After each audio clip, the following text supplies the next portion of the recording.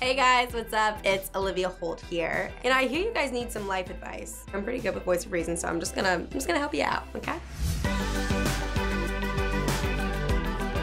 What's your best advice to someone starting a career in acting? I think just to have fun, you know, don't take it so seriously. I think to really enjoy it and soak up as much knowledge as you possibly can. And I genuinely think having fun is the best piece of advice. I know that the day I'm not having fun anymore, I'll quit because I know it wasn't the journey or the path that I was meant to go down. I really want a pet monkey. Me too. How do I trick my mom into letting me get one?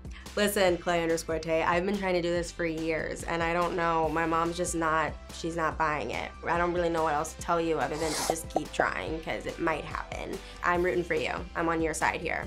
Any advice for how to embody being a superhero in my everyday life? Being you. Stay true to your own opinion. I think it's so important to remember that everybody's entitled to their own opinion, and it's important to stay strong in that and use your voice because that's what makes you the most powerful and the most confident human being that you are. Just continue, you know, sticking to what you believe in.